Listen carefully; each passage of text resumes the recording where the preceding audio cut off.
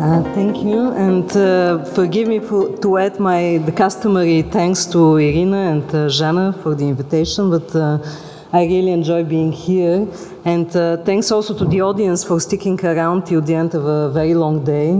I'll talk, as you can see, about Largo, which is perhaps the most emblematic ensemble of political architecture in Bulgaria, and certainly the signature landmark of Stalinist urbanism in the country.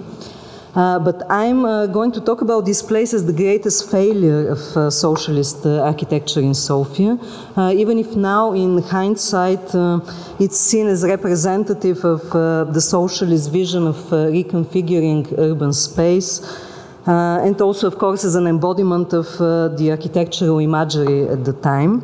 Yet in its own time it was hailed as such an achievement for a very brief period of time, and unfortunately that was even before it was completed. With the end of Stalinism it became a symbol, a kind of a textbook image even, of everything that was now rejected as ideologically flawed in the Stalinist urban aesthetic, a marble and granite version of the cult of personality.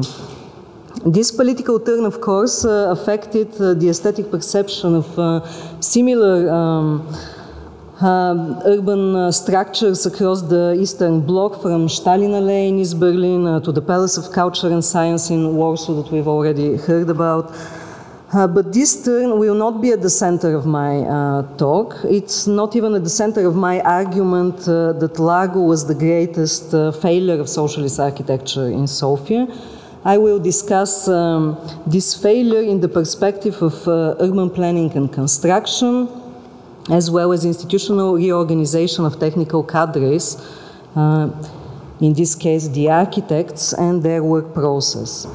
And in this perspective, from its very conception, Largo was a failure insofar as it complicated greatly the big task of the so-called socialist reconstruction of Sofia, and eventually made this task impossible to solve for the next few generations of architects and urbanists. And at the crux of this failure, in my mind, is what I called in the presentation, in the title of my presentation, Non-Synchronicity of Politics and Architecture. So let me start with a brief look into the preparation of the Largo project. The very first step was the post-war master plan of Sofia of 1945, which was elaborated within the frames of a large-scale reconstruction enterprise. With a truly Marxist call, this plan aimed to level the differences between center and periphery, which in the words of the author, Ljuban Tonev, was, I quote, monotonous and grey, abandoned to sprawl endlessly, lost in mud, misery and lack of basic living conditions. The approval of this plan in 1945, as I said, was the beginning of a very lengthy cycle of competitions for replanning the city center. Lots of projects were submitted in this cycle, and all of them were still under this institutional umbrella of Sofia's post-war reconstruction. Ironically, and at odds with the master plan's leitmotif, all these competitions focused not on the periphery but on the center.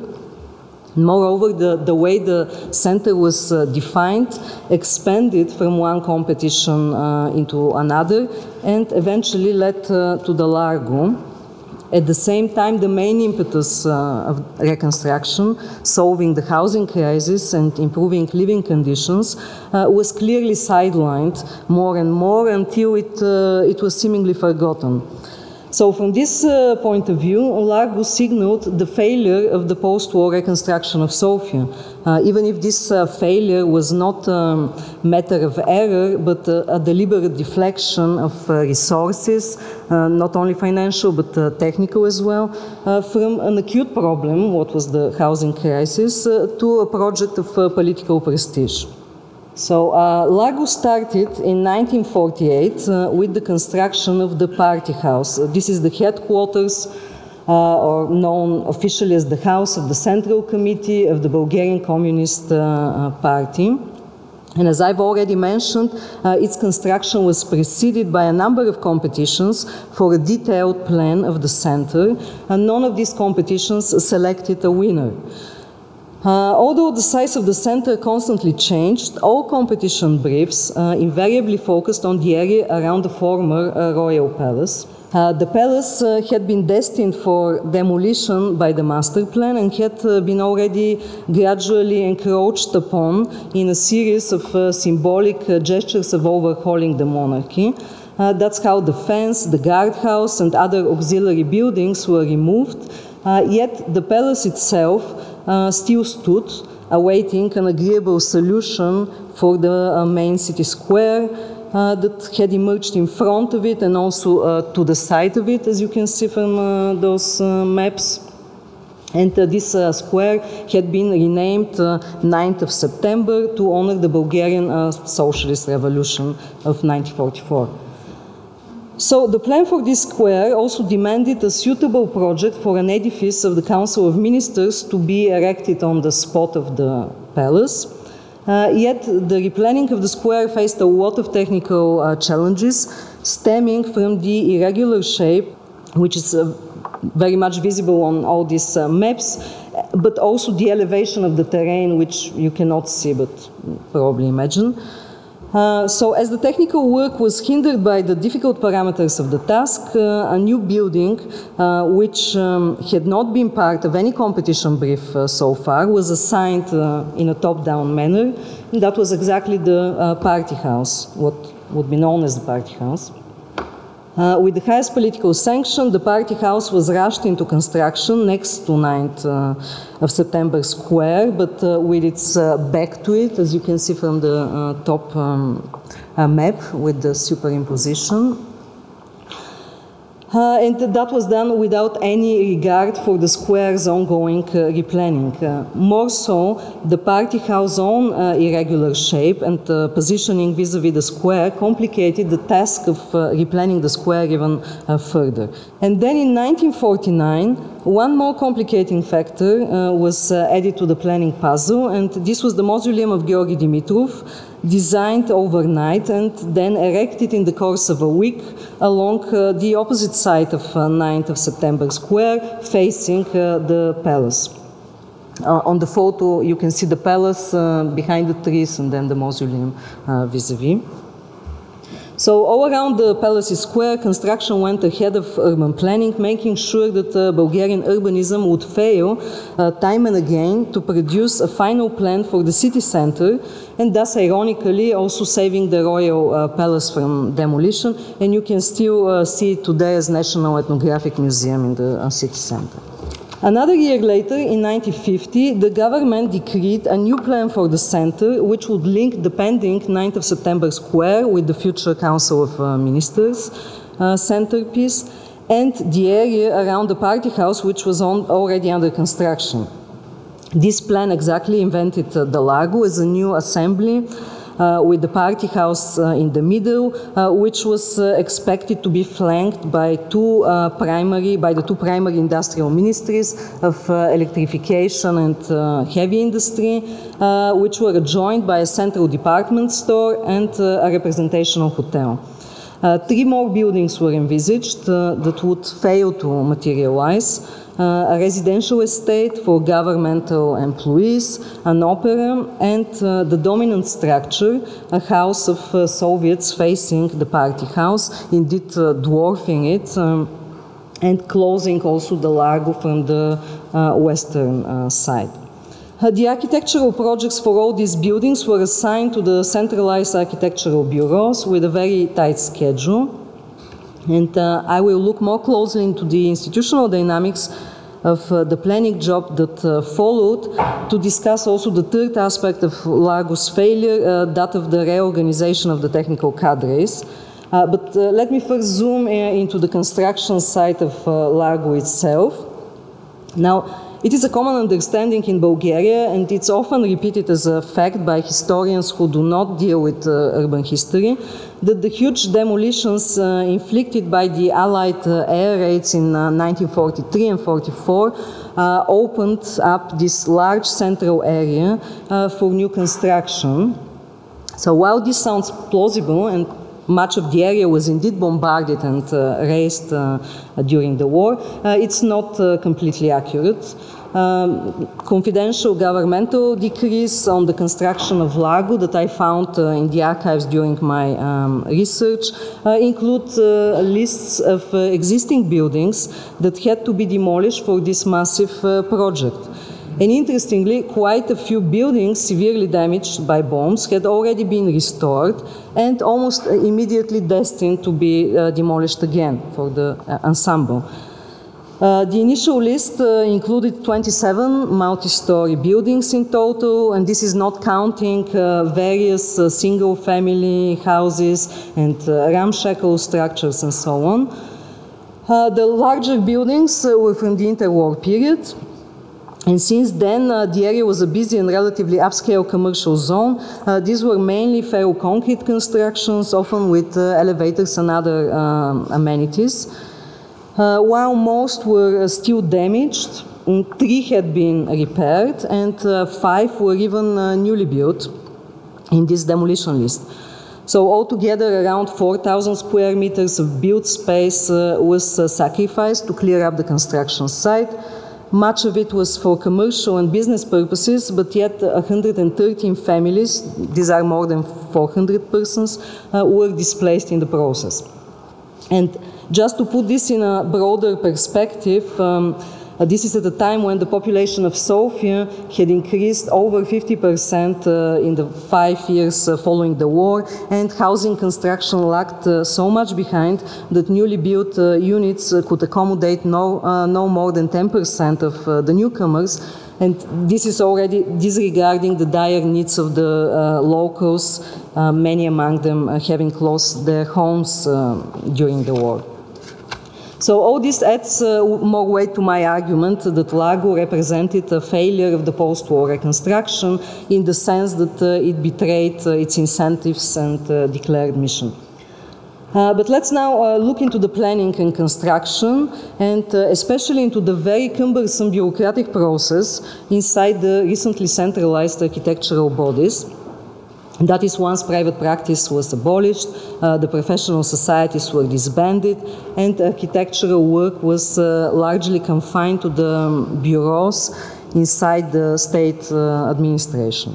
Supervision of all these bureaus, no matter if with municipal or sectoral affiliation, was concentrated in the Architecture Directorate at the Ministry of Communal Economy and Public Works as of 1950, when this directorate was created. So the planning assignment of Largo, which was commissioned just a year later, and which would eventually engage unprecedented number of professionals, 185 people, became kind of a test case for this newly devised system of management over urban planning and public architecture. And as I will argue, this new system failed. Not only centralized oversight failed to optimize management and to coordinate all professional units involved, but it created a lot of tensions among them. Frictions or even conflicts ran both vertically along the chain of command and horizontally between architectural teams that were presumably in partnerships, but also between the planning and construction agencies. At the bottom of this tension was the clash between technical rationality and political expediencies. On the one hand, it was due to the constant interference by political functionaries, but on the other hand, there was a profound problem of temporalizing, as I call it, the work process. And this is something that is already evident in the lengthy cycle of planning over the previous 5 years that I briefly touched upon. So planning was either blocked in a protracted series of competitions, each ending with some formulation of the assignment and a new call instead of selecting actually a winning project and moving forward. Our planning was accelerated to a Stahanovite tempo of drafting projects overnight and then putting them into execution literally on the next morning, which was very much the case with the mausoleum, but was also to some extent the case with the party house, which went ahead of planning. And this double speed of standby or rushing headlong normally and obviously contradicted any idea of technical process. So I argue that this failure was not a random setback, but it was a systemic problem which would inevitably pervade the planning process as long as it was organized in this top-down and bureaucratically supervised way, and as long as expertise was subordinate to political decisions. As I said already, the entire schedule for the design of Largo and 9th of September Square was pretty tight. So in November 1951 came out the governmental decree commissioning the job, and all plans had to be completed and approved in exactly a year. And then in 2 more years, by the end of the 1954, everything had to be built. So finished, inaugurated, and so on. Yet this schedule would be infused with delays, and the first one occurred on the political top, though of course responsibility would later be shifted down the line to the technical leadership. And this delay was caused by the Council of Ministers, which had to approve the preliminary documentation for all the buildings. That's basically the detailed assignment with all locational, technical, and financial parameters before the actual plans would start being drafted. For some known reasons, the Council of Ministers stalled for several months, and at this point the Architecture Directorate violated the law and set up teams to start designing the buildings as they were running out of time for the individual projects. While the buildings were already on the drawing board, the leveling plan for the entire area of the 2 squares hit a wall. As I told you already, the leveling was a problem already before the new buildings have started popping up. Several ministries and other state agencies could not agree on this leveling plan, so a special governmental commission was established to deal with this. And that happened 3.5 months before the deadline for the architectural projects. So no matter that the entire terrain in the individual plots were under deliberation, including the demolition lists that I've mentioned earlier, architects were doing their jobs while being kept in the dark regarding crucial parameters. Then another source of delays and obstructions were the investors. And this begs for a brief explanation of this role in the context of the planned economy. Investors were assigned this role just like planners, so they enjoyed neither initiative nor much choice over the whole enterprise under their investment. They couldn't turn it down, but they could stall in order to spare resources, and I mean mainly technical resources, not so much financial. So they're basically expert capacity, which they needed for the tasks that were part of their own annual plans. In this case, investors were 3 ministries of electrification, heavy industry, and domestic trade. The Council of Ministers was also an investor, and 2 more agencies. You can see the buildings and relate them to the separate institutions that were in charge. That's the preliminary plan. The other state agencies were the Committee of Culture for the Opera and Sofia Municipality for the hotel. And what you can see in terms of coloring here, the dark black is what eventually was built, which had already been under construction at the time. Those kind of the 2 ministries are the things that are under construction, and these kind of lightest entities were those that would not be finished eventually, would never be planned. So all of these investors dragged their feet, and when asked to send their own experts into the teams, did not even bother to respond. And by the way, this was such a typical problem for planners that the major planning organizations counted man-hours wasted in futile dealings with investors in their annual reports. But while planners suffered from the indifference of investors, they showed the same attitude towards the construction companies once they had completed and submitted their projects. In a work process that was artificially fragmented among a number of sub-branches in the centralized administration, every organization cared only for its own task and not for the overall job. So after all, they reported plan fulfillment. That was kind of a fundamental indicator for economic performance under socialism. So they reported for their plan fulfillment, for their own assignments, no matter that they were integral part of a larger process, and no matter if this process would move forward or would get blocked. So architects rarely even visited the construction site, let alone supervise consistently the implementation of their projects. In this way, technical errors were made and left unnoticed, or when they were identified, it was with much delay, making construction both longer and more expensive. So the entire process of planning and constructing Largo was infused with broken coordination and with conflicts among cooperating organizations, regular interference, and at the same time neglect by the supervising political organs.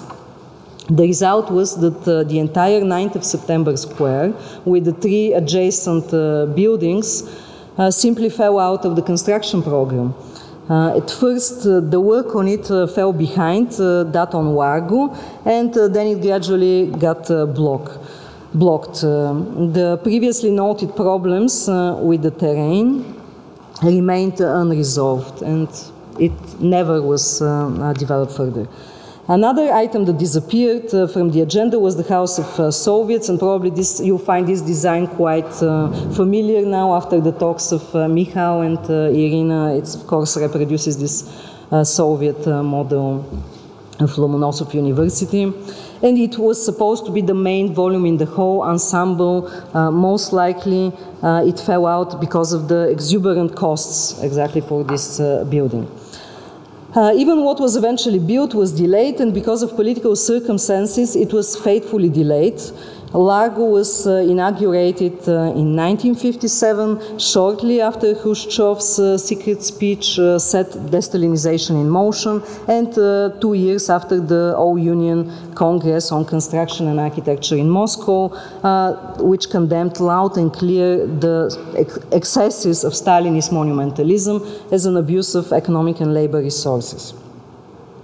So even before it was completed, Largo was stigmatized already as an example of, I quote a later excerpt, but it was already in the mid-50s that was the spirit. The architectural forms of the slave-owning society and feudalism that with their monumentality of stone and their coldness were in over-discrepancy with the vitality of the socialist system with its deep humanism. This is an editorial of Architectura journal from 1962. Luben Tonev, author of the master plan himself, hailed the failure to plan and build the House of Soviets, post factum, like in, and he hailed it as the one great success, quote, of this whole ambitious enterprise. In fact, from the 1960s onwards, the Bulgarian Communist Party wished to move its headquarters elsewhere and several times commissioned plans for a new structure, though without much publicity. And ironically, these plans were sidelined by other priorities of political expediency, and the party remained in its Stalinist tower. Still, it is important to note that the party congresses, which took place every 4 or 5 years, moved out of the party house and its congress hall, which was especially designed for the purpose of these party congresses. And those were staged only twice there, in 58 and 62, whereas the next 3 in the 60s and 70s were hosted in Universiada, the symbol of Bulgaria's return to modernism after deStalinization. And then the last two prior to 1989 were hosted exactly here in the National Palace of Culture, which was the flagship of Sofia's architecture in the 80s. Actually, the last party congress in 1990, which was extraordinary outside of their regular schedule, was also housed here, and this was the last party congress because the party committed to reform, even if in name only, and became socialist instead of communist at this Congress. And just to end, I'll make a big leap in time to Largo post-1989 to argue that today it symbolically epitomizes the failure of transition. After the ruby red star on top of the party house was removed by helicopter in the autumn of 1990, which was a very highly publicized operation, and you could probably find footage in YouTube and all that. But the building itself, the building of the party house, soon became a seat of the Parliament of Democratic Bulgaria. And in this case, contrary to Michal's thesis about the Palace of Culture and Science, ownership changed, but not that much, and the use certainly did not change. And in that sense, probably the building was not decolonialized. And that's how this gargantuan structure, designed literally like an ivory tower of power according to very Stalinist principles, had to facilitate very different relationships between civil servants and citizens instead of rulers and ruled as it was intended to do. And it was only recently that the new government, the current government, decided to move back to the historic parliamentary building, and that was indeed a symbolically loaded gesture meant to pass judgment on the post-communist political regime which had reclaimed the party house. And with that very current image that I've made a few weeks ago, maybe I'll end my presentation. Thank you for your attention.